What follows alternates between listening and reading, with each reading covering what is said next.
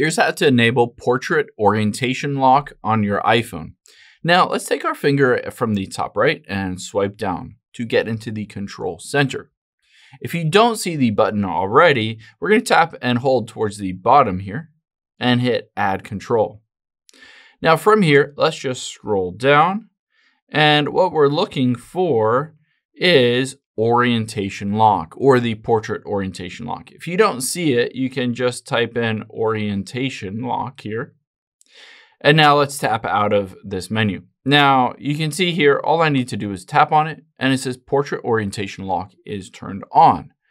Now, even if I'm in a website, let's say open up apple.com, even if I turn my phone like this, it will not auto rotate my phone screen until I swipe down and turn that orientation lock off, and then it will auto rotate into landscape mode from portrait mode. I hope this helps. If it did, hit the subscribe button down below. Really helps me out. Thanks, guys.